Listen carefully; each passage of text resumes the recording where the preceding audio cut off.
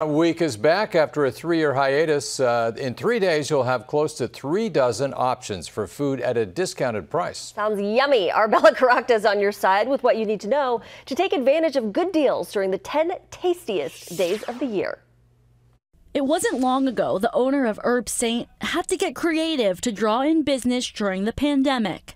It was a prolonged, year and a half, almost 2 years of really difficult sales and just trying to get people comfortable with coming back out. In 2021, when Visit Omaha put out feelers to see if places were ready to bring back Restaurant Week, we got a lot of no's, a few undecideds, a couple yeses, so we thought we've got to wait. While some restaurants this year said they weren't ready to participate due to staffing constraints, 34 restaurants across the metro are offering 3-course, price-fixed menus ranging from $30 to $50.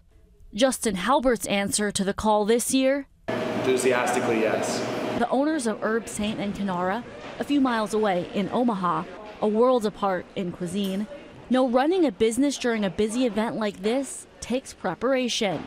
Going to prepare extra prep and more staffing, and we do have a reservation system, so that will help too, so we can get an idea how many people gonna be here.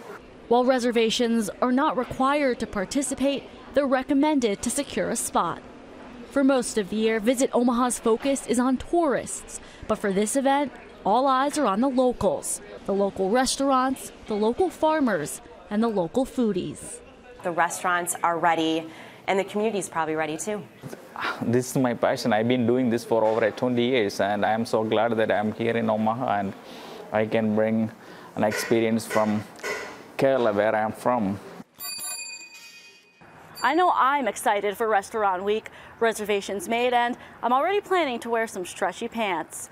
On your side in Omaha, Bella Caracta, 6 News. Girl, I'm right there with you. We'll make reservations together. Now, meantime, the event is also giving back. 5% of proceeds from the Restaurant Week menus go to the food bank for the Heartland. And get this, in 2019, those proceeds added up to $10,000 for the nonprofit.